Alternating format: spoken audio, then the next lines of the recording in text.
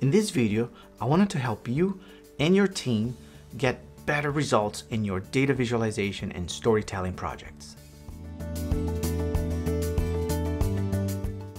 There are essentially 4 things that I normally recommend people to pay attention to. The first one is, what is the objective?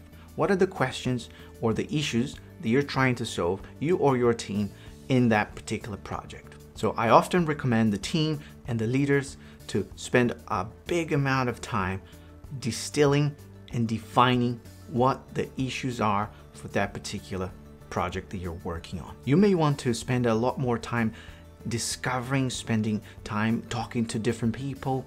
You may want to go around and ask more questions. You may look for data elsewhere. The second aspect has to do with data. Sometimes you don't know if the data is really available relating to the project that you're trying to solve. First, understand if the data is available. If the data is available, can you easily retrieve? Can you easily bring it in and start using it? You may also have to spend some time wrangling it. You may spend some time exploring the data, creating some different correlation plots. And it's really a discovery process. It's about trying, finding different ideas, different results, repeating. But always align to what are the questions or the issues that you are trying to solve. Okay, the third element has to do with the encoding. Once you understand the problem that you're tackling, you have the data, you need to start encoding that data. You need to start creating the graphs.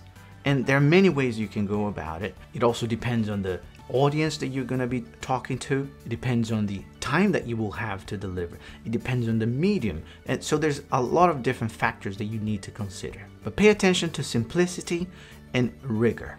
Okay, the last one has to do with the narrative. And narrative is all about structuring your story. It's about having a beginning, a middle, and an end, and being able to walk through your audience what you want them to do. So the questions that you define will help you understand how to structure your narrative.